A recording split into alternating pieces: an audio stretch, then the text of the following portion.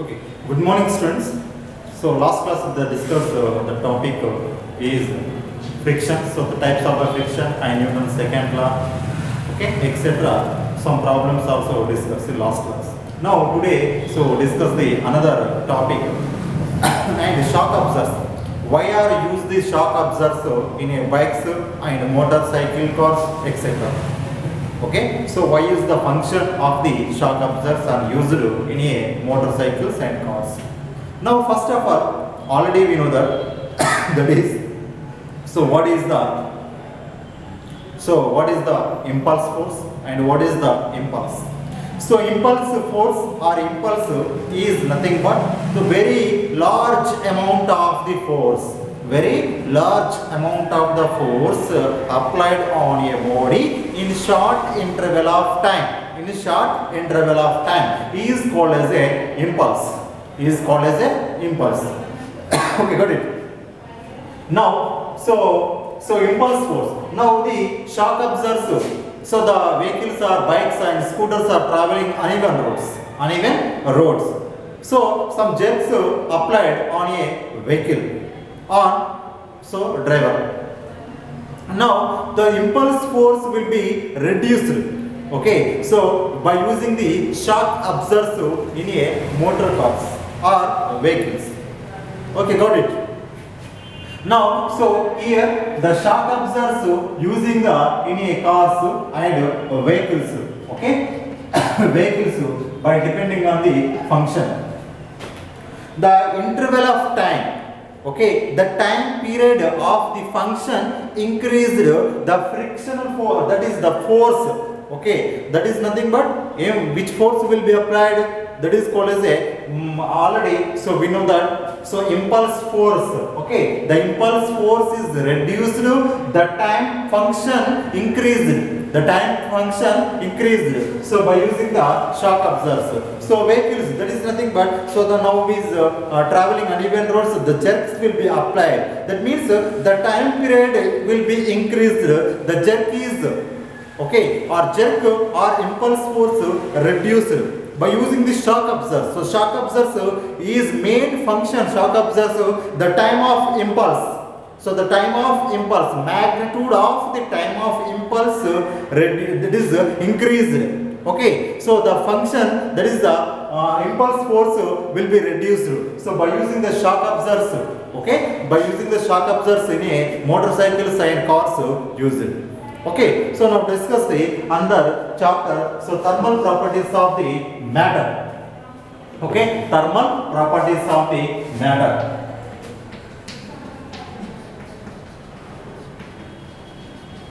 Thermal properties of matter.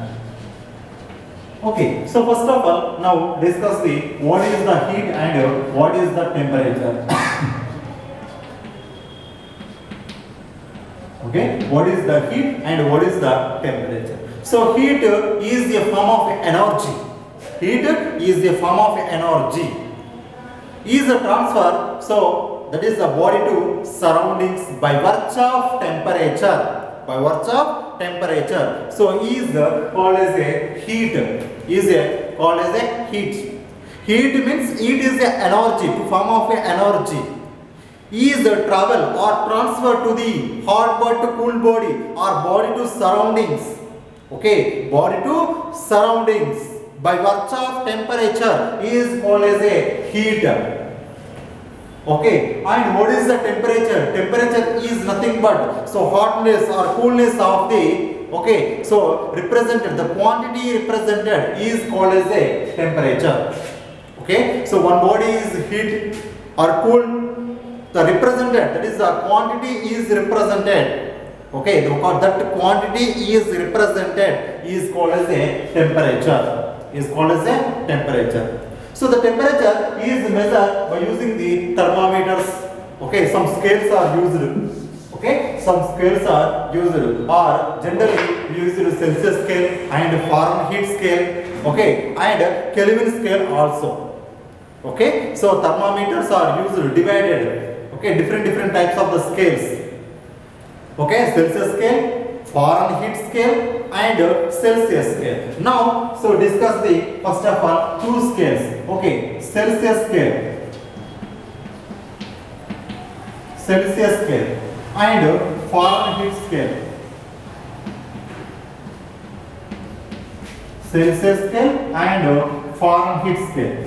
What is the Celsius scale and how to different from Fahrenheit scale? Now discuss. And what is the Celsius scale? And Celsius scale is the temperature to measure. So that is called as a, now taken the upper point and lower point. This is called as a upper point, this lower point. These 2 points is called as a fixed points, upper fixed point, lower fixed point. Okay, so this is called as a lower fixed point, L. Okay, lower fixed point, upper fixed point, LPF and UPF. Okay, got it. So this is called as a ice point.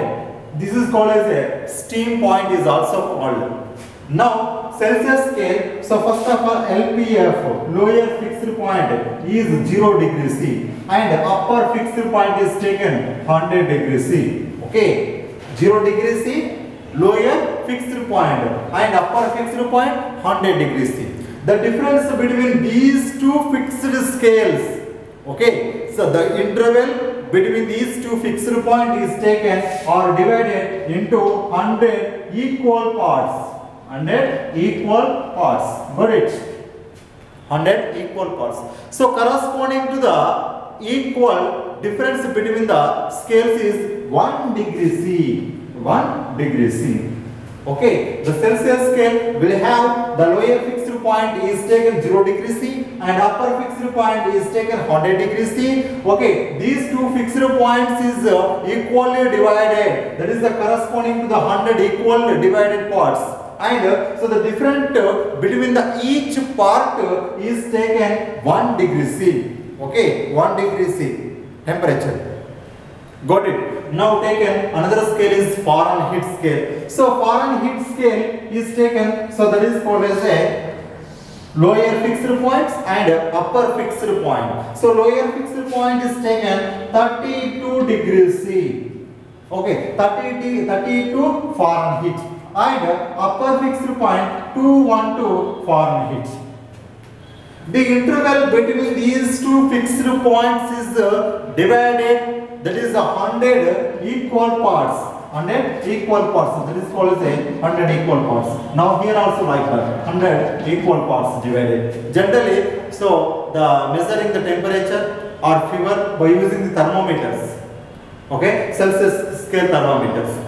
And now using the Fahrenheit scale and lower fixed point 32 Fahrenheit and upper fixed point 212 Fahrenheit. Got it? So these two equal parts are interval between these two parts divided 100 equal parts, and corresponding to the difference between the each part is taken 1 Fahrenheit. 1 Fahrenheit.